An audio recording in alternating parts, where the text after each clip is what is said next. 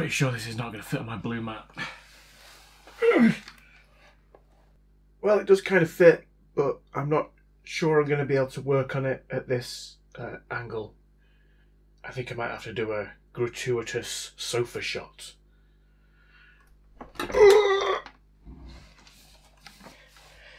Well, no, that doesn't really work either.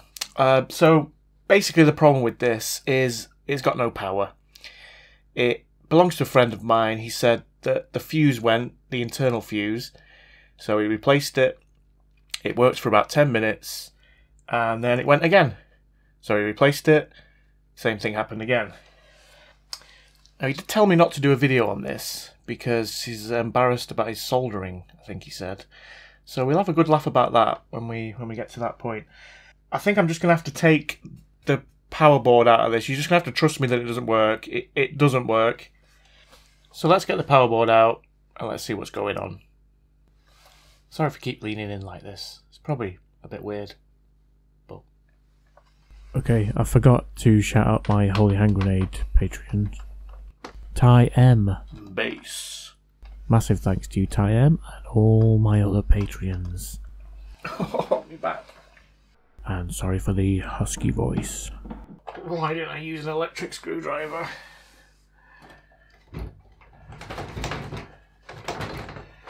Good God, there's more!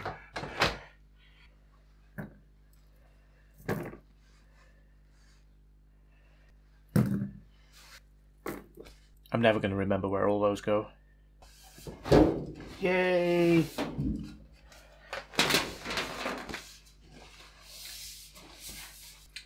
Right, well this looks like the power board. You can see where the 240 volts goes in here, and there's a fuse here, which has indeed exploded. This solder is not that bad, to be honest. I've seen worse in my videos. Right, let's get this board out, let's get it on the blue mat, and let's have a look. Ta-da! Right, first thing I'm going to do is just double check there's no voltage in any of these caps. No, I think we're all good. Just for the sake of it, let's check this fuse. No. Okay, so the fuse is definitely blowing. I can see I think it's a glass fuse. It looks like it's actually shattered. Yeah. Right, so the problem I think I'm going to have with this is the fact that he's replaced the fuse and it has worked for a bit and then it's blown again. If it had blown straight away, then I would suspect that, you know, there's something that's putting a short to ground and it's just making it pop straight away. But the fact that it's working for a bit, it's slightly worrying, because I'm not sure how easy that's going to be to diagnose. And I presume under these heat sinks we've got some kind of MOSFET or some kind of voltage regulatory type thing, but they're soldered down as well, I think. Yeah. But again, if one of them had gone, surely it just wouldn't work at all. Why am I doing this? Why did I agree to do this? Well, anyway, obviously that fuse needs replacing. There's another fuse there. Let's just check that one. Pretty sure that will be okay, because it looks fine. Yeah, that one's okay. I'm just going to have a look around the board, see if I can see anything obviously wrong other than that fuse. First glance I can't, but I'll do a proper inspection on it and see if I can see anything. Right, I can't see anything obvious on this board. I've been around the top and the bottom of it. There's nothing that jumps out, obviously, apart from the fuse that's gone. I've very quickly gone across some of the capacitors to make sure none of them are shorted to ground. Everything seems fine. I think the first thing I'm going to do is I'm going to replace this fuse. I've got a couple of spare ones, which are here, that he gave me, and I've just checked they are the correct fuses. The T5AH 250 volts. I think these are these slow blow fuses. I'm not sure the one that's in now is correct, which is this glass fuse here. Can't even see the readings on it, but it's probably not a slow blow fuse, and it might be higher rated, which might explain why it's worked for for 10 minutes or so before it's blown. I wonder if I take this out and put one of the correct ones in, whether it will blow straight away. So I think I'm going to try that, because otherwise, yeah, I might just be chasing my tail for no reason. Oh, there's one bit out. Can't get this other side out, so I'm just going to add some leaded solder and just try and push it through. Yeah, I think that's got it. Yep. Right, okay, that's that cleaned up. Let's push, well, not cleaned up, but the solder cleared away. Let's push this through. And let's just solder that one in place.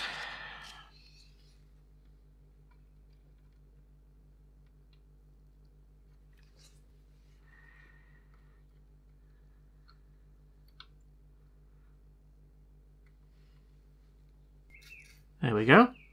Almost like factory. That's my new saying. Right, well there it is. It's in. I'm gonna just see what happens now. I don't want to put it all back together because it's a pain in the backside. How am I going to do this? Right, I'm going to have to get creative with these camera angles because of the size of this thing, and my room is tiny. But it's here against the wall, and I've put the power board back in it. Now what I'm going to do is I'm going to plug this back in now, and I'm going to monitor it. I'm going to use my thermal camera, I think, and just see if anything gets ridiculously hot. I mean, this might blow straight away, in which case then I do know there's something else going on. And obviously it might not be this board, it could be this board. Or there's another board here. There's another board over here, just out of shot. Here. So it could be any of those that are putting, a short or something through here, which is making this fuse blow. So I figure if I use the thermal camera, I might be able to see, some heat spot. I don't know. As always, I just make this stuff up as I go along. It's not necessarily the correct way to do it. In fact, it's definitely not the correct way to do it. And I'm obviously going to stay well away from this. Right, let's plug it in and stand well back. Right, it's plugged in. So I'm kind of hoping it's in standby mode now. But I don't know, because I can't see any lights or anything from this side. But nothing has immediately exploded. Right, well, so far nothing's getting hot or even remotely warm. So let's try and turn this on. Got the remote control here. Right, it doesn't appear to be doing anything. So I'm going to unplug it. I mean, I don't know if the remote control might not work, but I don't see how else you're supposed to turn it on. But I'm just going to see, I'm going to check that now, see if maybe that fuse is blown straight away.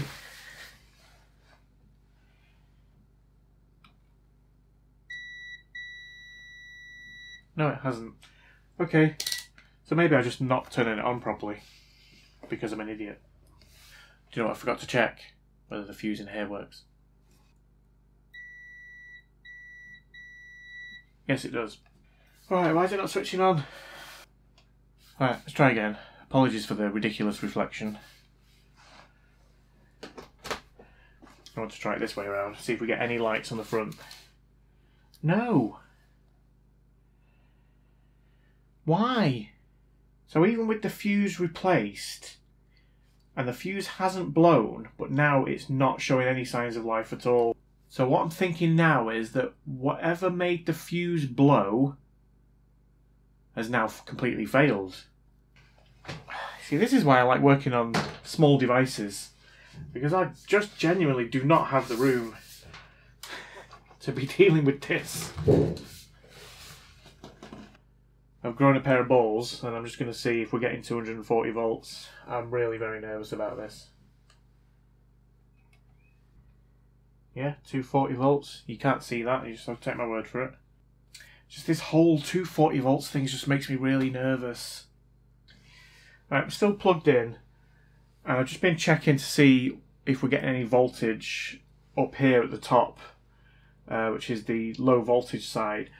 These pinouts here tell you what the voltage should be going through these connectors. And this bottom one here should be 24 volts. And when I check it, I'm getting absolutely nothing. The one above it should be 24 volts. Nothing. And also if I check on any of these capacitors up here, there's no voltage on any of them. So I could be wrong. Is that the bridge rectifier that does that? So it takes the high voltage from the bottom side of the board and it converts it to the DC low voltage for the top of the board. And it's obviously not doing that. Okay, I'm pretty sure it's a problem on this board given that it's not outputting any voltage through any of these connectors. So I can't see how, you know, anything on another board could be causing a fault. I've got a feeling it's something under one of these heat sinks, but they're all soldered on. And they look like the components are screwed to the heatsink. I just don't know how easy this is going to be, but I'm going to try. Let's start with this one. Let's have a look at that. Try and desolder it from this side. And just see if it lifts up. Maybe the components will lift with it. I don't know. Otherwise, I'm going to have to desolder everything, which will be a pain. I'm just going to add leaded solder to them to try and hopefully make them easier to come off.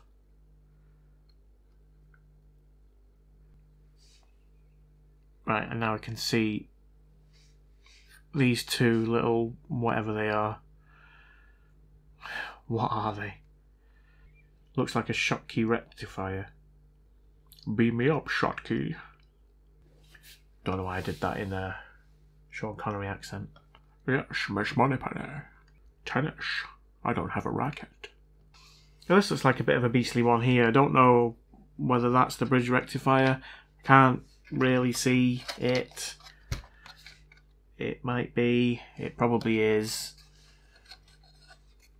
Here. Rather than trying to unsolder the heatsink, I'm going to see if I can measure it. Does it need to be plugged in? I don't know any of these things. I don't know if I'm doing this correctly, but that way the measuring both open. That way I'm getting 0.53 and 0.53. So does that mean that's okay? I could do with plugging this board in, couldn't I? I'm just scared. That's just on the other side. This is the bridge rectifier here. I think it is anyway, because we've got the two wavy lines in the middle, which I think are the AC inputs, and then we've got a positive and a negative coming out. And if we just follow this trace round, it goes round here, and into the fuse here. So that is obviously where the AC power is going in, but I wonder whether the DC power is coming out of it. Stand well back, everybody. This isn't plugged in at the moment. I'm just connecting that up, and I am going to plug it in now. Alright, I'm plugging it in. Okay, wish me luck.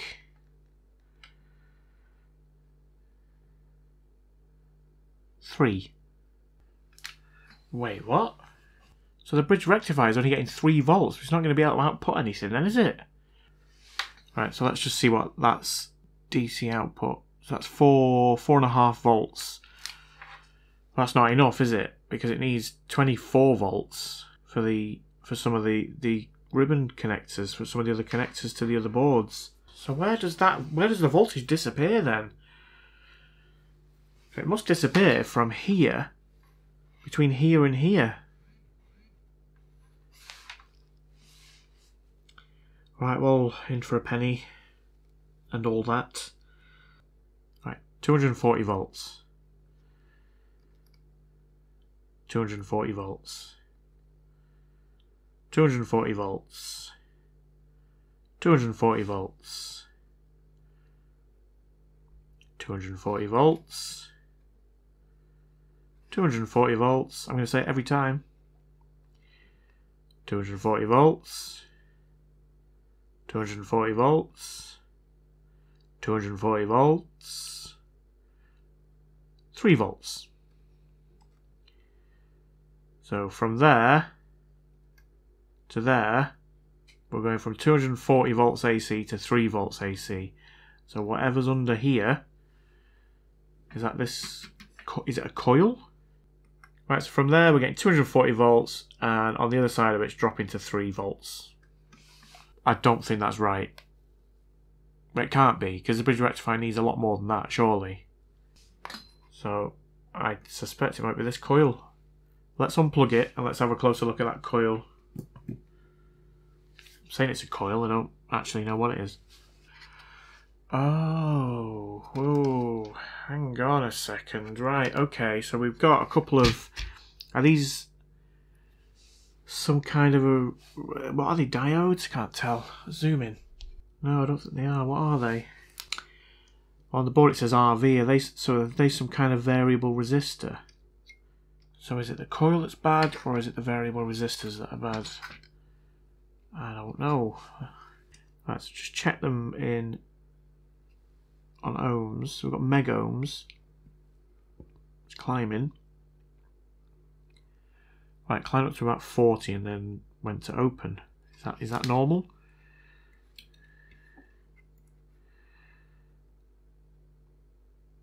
And that was measuring 0.1. Pretty sure that's not right.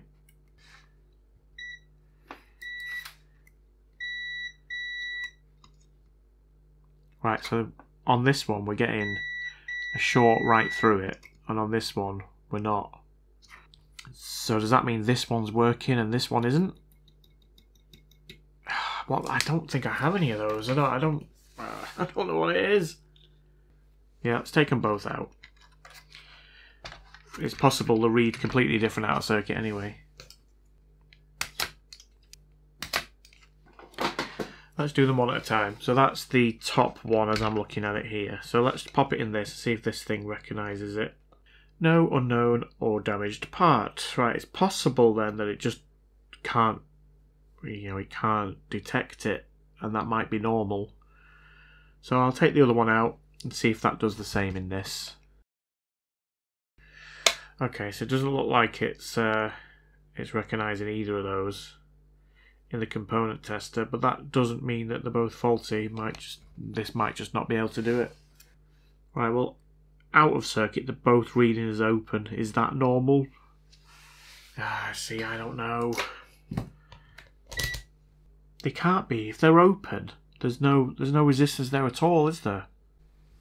I've just been doing some research via Tinternet, and I've happened upon this, which these look like the exact components that I've got here, and these are thermistors, NTC and PTC thermistors. I don't know what they do. I mean, it looks like they measure temperature. So if it's a thermistor, then the resistance is going to change dependent on the temperature. But what I don't get is why on one side of it we were getting 240 volts, and then on the other side of it we were getting 3 volts or whatever it was. I can only assume that they're bad, but I genuinely don't know how to test them. Because if they operate based on heat, then what do I have to do? Warm them up? Well, I'm not getting anywhere. I think I'm going to order a couple of these and try switching them out. Obviously that is going to take a couple of days to get here. I can't think of what else to do. What I might do is just put these back in the opposite way round, if I can remember which way round they were. Right, I took the top one out first, and that was the top one. So I'm going to put the top one in the bottom one, and vice versa. I'm just going to assume that they're the same thing, because there's no markings on them. They look identical. I'm also going to assume that they're not polarity sensitive, because, again, there's no markings on them. And let's see if it behaves any different with them the other way around. I don't think it will. And then I will order some up. I mean, I could be barking up the wrong tree here completely. And maybe it's the coil, that's that's bad. Right, we're plugged in. Let's see what we're getting now. 240. So let's check up here.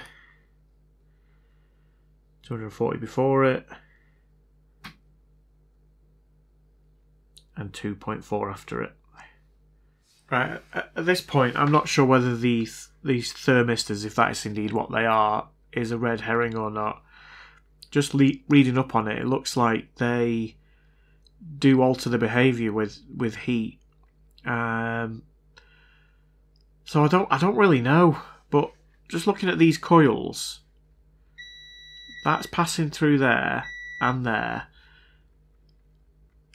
That one is on that side, but here it's not.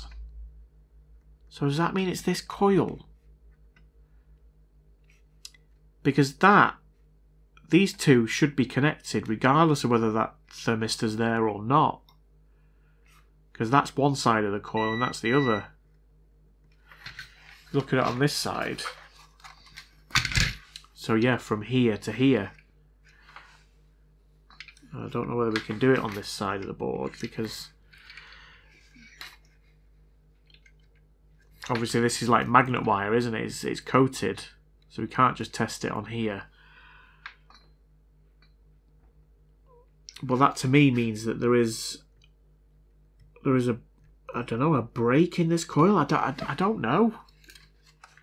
All I do know is that it's not getting from there to there, which is why the voltage drops from 240 to 3. See, this is where my knowledge is. Well, I don't really know a lot, to be honest, but I don't know anything about TVs. I've never taken one apart before. This is the first time I've ever done it. Logically, to me, that's got to be where the problem is, in my stupid fat head. I hate doing this because I really want to try and work out what the problem is on this myself, but I'm kind of getting a little bit stuck around here. I think I'll look to order one of these if I can find out where to get one from, and probably a couple of these thermistors. And I think I'll put this video out and just throw it over to you guys and see if there's anything, you know, you can point me in the right direction, basically. Because I'm sure there's someone out there that's got experience working on TVs, but that person ain't me. But I'm pretty sure that's where the problem is. So yeah, another big fat fail. I'm sorry. It does happen. We're only human. After all. We're only human. After all. Don't put your blame on me.